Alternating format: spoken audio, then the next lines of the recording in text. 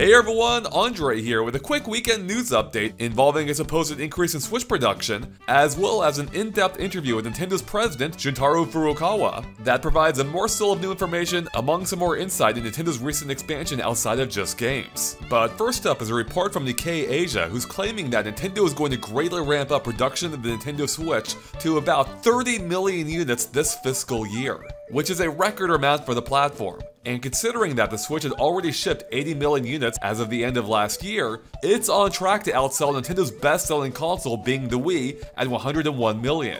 And again, there's no sign of it slowing down.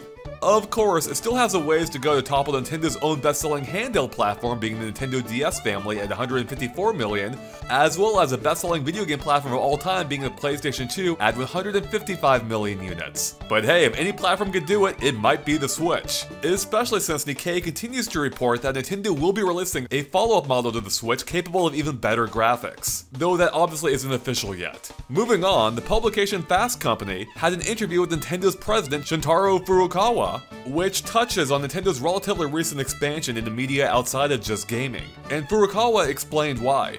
Our objective has always remained the same, to connect and entertain more consumers of Nintendo IP, in the hopes that they may become interested in the world of our dedicated video game experiences. By doing this, our goal is to create a connection that transcends a particular game, platform, or console generation. Although the ways we are expanding our IP are increasing, we are very careful about where and how our IP is licensed. We are not deploying our characters and worlds merely to increase public exposure. And it's to that point that he clarifies Nintendo's role with the upcoming Mario movie made by Illumination.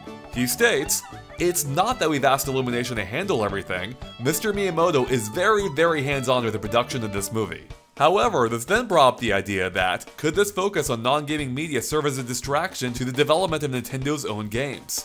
To which Furukawa replied, "Something that we really made sure to avoid was that when being engaged in this IP expansion outside of game development, that we don't cut into the game development resources on our side. And to realize that, we made sure that although people who deeply understand the characters and deeply understand the game are involved, that we keep the number of people involved to a minimum." Furthermore, Furukawa then elaborated that they're very careful in how they expand and explore these worlds outside of games so that they don't lock themselves out of opportunities for the games. He says, "We must make sure that the results are true to the player's experience, and that they would never prevent Nintendo's developers from making another unique game featuring the same characters." Finally, at least on the topic of movies, he teases that a Mario movie isn't the end of the line when it comes to animation, specifically stating that animation in general is something that we were looking into, and not just the Mario franchise. Furukawa summarizes the entire situation this way. "We realize that, unless we reach outside of video games, that it's going to be difficult for our creative freedom to come to fruition. For the company to keep its winning streak going, that vision will have to surprise fans, and maybe even Nintendo itself."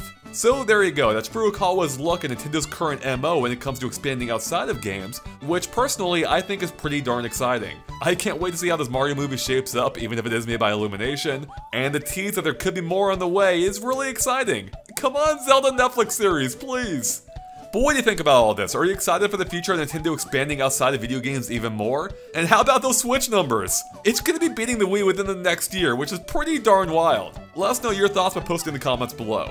And with that, thanks for watching, and of course make sure to subscribe to GameXplain for tons more on the Mario movie, and everything else Switch as well. We'll catch you later. Bye everyone!